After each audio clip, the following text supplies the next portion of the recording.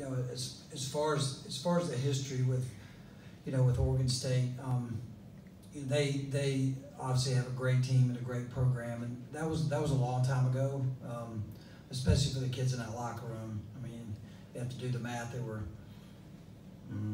7, 8 maybe, so they don't really know. So it'll probably be more painful for me and the coaches to see the highlights that I'm sure they're going to show from 06 and 07. But again, that's past history.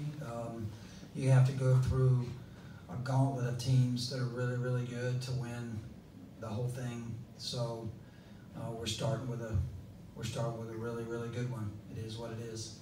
You guys have been kind of in your comfort zone the past couple of weeks playing here at the Bosch. How do you get them into the mentality of going to Omaha and playing on that big stage?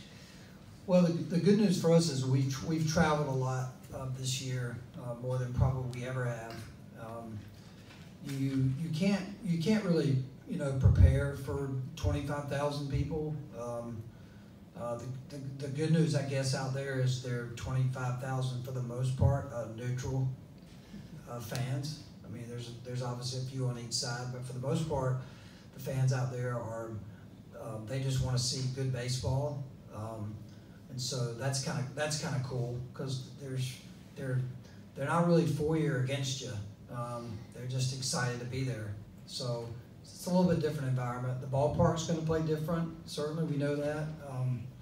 But I don't think the crowds and I don't think everything that goes along with this is going to be that big of a factor for this group. I think they'll be ready to play. How much of